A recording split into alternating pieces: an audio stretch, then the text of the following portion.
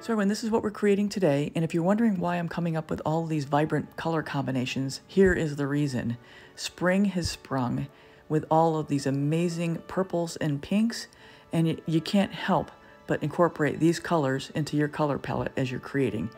And please stay tuned, I have several really good tips on creating on this type of jar lid, and I will also have some news about the giveaway near the end.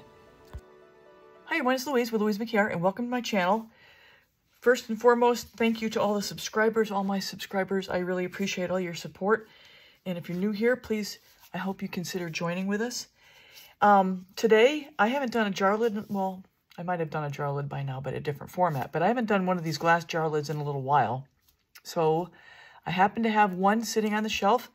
I happen to have all these colors from a coaster palette that I just did available, and I figured I might as well use up these paints. So I'm going to be doing this in probably 2 clocks today using this color palette, and let's just get started. I'll call out the colors as I go. In my usual fashion, I try not to waste any time because everybody's time is very valuable. So this is my Multi-Pro. It's 47-3110. I'm going to give this guy a little whirl, kind of get it started. Now my colors, I've got Prism Pours Violet Rose with Artist Loft's Metallic Purple. Oops, I just put that right into the paint. But that's okay. It's all going to spin out. And I'm going to actually use that color twice. And there's a little bit of golden black in there. This is Amsterdam's Persian Rose with a little bit of pearl white from Amsterdam in there. This is Artez's Pearl Lime Green, and that's all I've got in this one. If you know me by now, you know I usually and often will combine colors together because I'm one of these team players. Literally, I think that, you know, putting things together is always a good thing. This is TLP's Agapanthus. I only just used this for the first time yesterday, and I think that this color goes really well with that other purple that I just put down. This is Agapanthus and Artist Loft Light Violet. This is back to that purple combination again. And these two colors, like I say, just really complement and work with each other. And this purple is so thick. I even thinned it down, but I think I need to give a little bit more spritz of water here. So now I've got my gold combination. This is 24 karat gold by Deco Art and iridescent gold by Golden. If you followed me, you know that I like this color combination because you get the bling of the 24 karat and you got the nice subtle beauty of the Golden's iridescent gold. And this here is Artez's Cadmium Green Oxide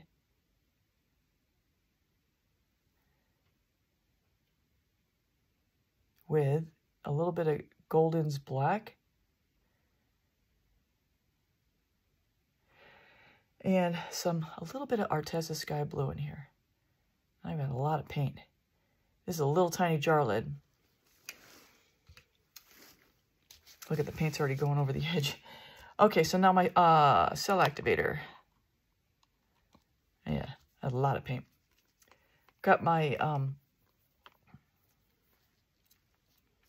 gonna do it backwards today. I'm gonna put the pearl. I'm sorry. This is the same color as the Persian Rose that's down there, but this is cell activator.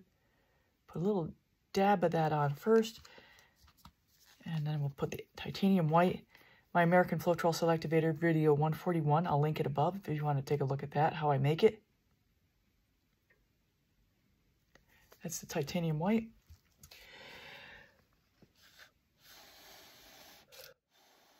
So I always like to talk through the blowout, and if you have a good set of lungs, you probably can push this out in one blow because this jar lid is so small. But either way, for this one, I blew straight down into the cell activator to blow the cell activator as much out into a circle as possible. And where that little ridge is formed, I blow straight at that ridge, which blows the cell activator out over the paints and then the paints out over the pillow. I'm going to lose a lot of my beautiful color on this. Paints are a little thick today.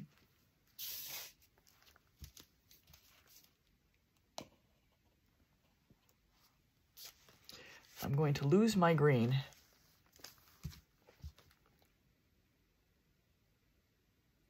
I'll see what we get here.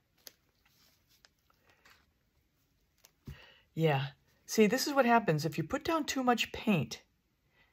You end up losing your composition because that paint that maybe started out beautiful on the sides will flow right off the edge and disappear forever.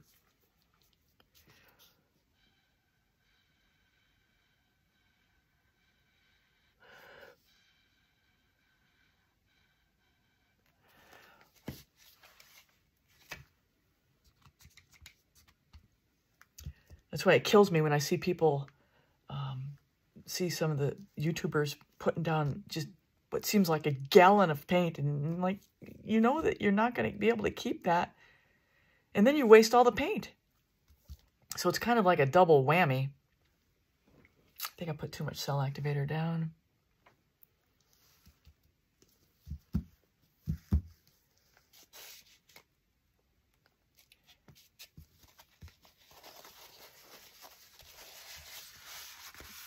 Quick cleanup.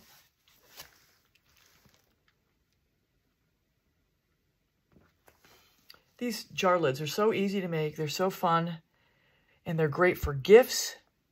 Or they're great for around the house. A pantry for storing things. The bathroom for putting in your Q-tips or your cotton balls or whatever you might need. They're really, really useful and fun. And a great way to test color palettes. I think we're almost done. And I'm going to double check to make sure that that little groove there, that little hourglass shape, I've got paint all in there because there's been times before where the paint will kind of just go flat over it, and then as it dries, it just kind of leaves a bubble. Then when you go to resin it, you got a problem. So you just kind of blow in there with the straw.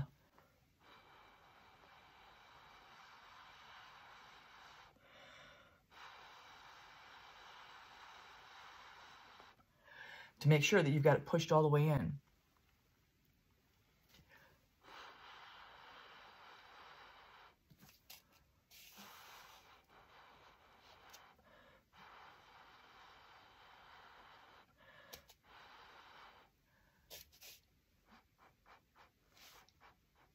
Yep, see there's a bubble right there.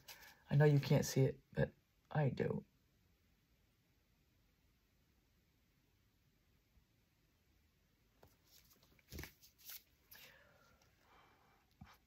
There it goes.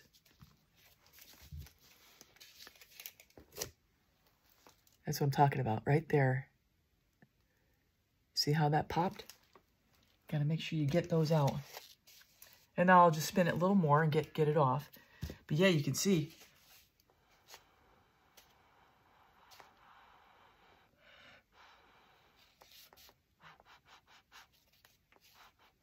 As you're, oh my God, I got paint in my mouth.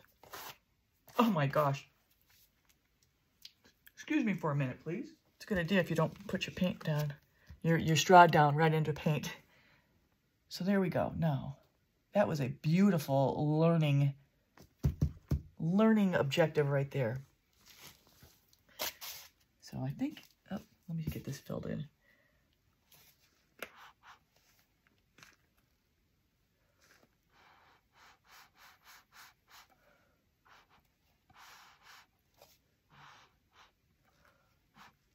So if you've seen me make my ornaments, I would do that as well. I would be blowing in underneath to get into the little grooves and gaps.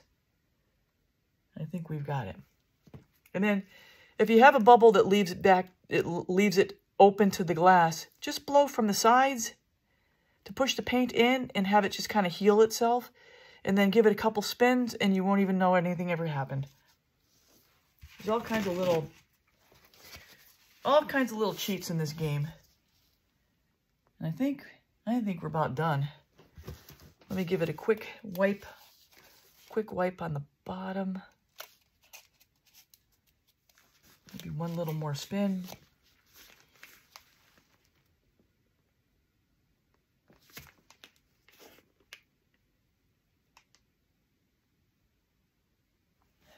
All right.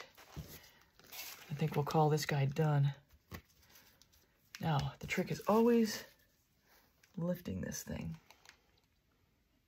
because it's so small and you don't want to tip it over. So let me just grab underneath here. And there we go. One little jar lid done. Somebody asked me about the underside of the lid, so I'm just going to show you. So before I resin, before I paint, I tape around here and I have all this covered. So all the way up to here is taped. And then after I get done doing the resin, I actually use an X-Acto knife. Take the tape off, take the paper I have in the middle, and then I X-Acto knife around to help me pull up the tape. So I end up with a nice, fairly straight line here. I'm not worried about it being perfect because this grommet seals it up and covers it up. And then what I do, actually, another tip, what I do right before I put the final grommet on is I put a little bit of varnish around the edges here just to seal it on. Because you know that I've been using that varnish like glue. And it seals it on there. And then there you go. Get the grommet back on there. And if you look at it like that, you don't see any imperfections. And then, once you get it on and installed,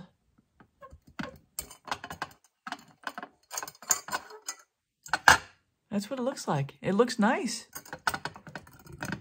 Put your favorite thing inside and you're good to go. So that's all I do. Now, it took me a while to get to the point to know that to use this. Cleaning off the tape is not the easiest thing, so I just use the X-Acto blade with a little heat gun on it, and it comes out pretty nicely. You just got to be steady with your hand. This is very sharp. You don't want to slice yourself. So that's what I wanted to share with you guys before we go to the final end. Well, hey, since we're here, here's the final piece.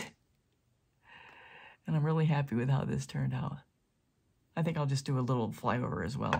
Okay, I'll be back in a second. So everyone, that's a wrap. I hope you enjoyed the video. If you're new, please subscribe and hit the bell and all. You'll get all my latest art tutorials. A little news about the giveaway. Since I had such a great response and you guys have been so awesome, I've decided to give away one jar lid as well as the coaster set and paints. So stay tuned for the next video. I'll be drawing the winners, and the first person picked will get the first choice. Second person picked get the second choice, and the third person, well, you just get what's left. Hopefully all good. Until next time, everybody, take care.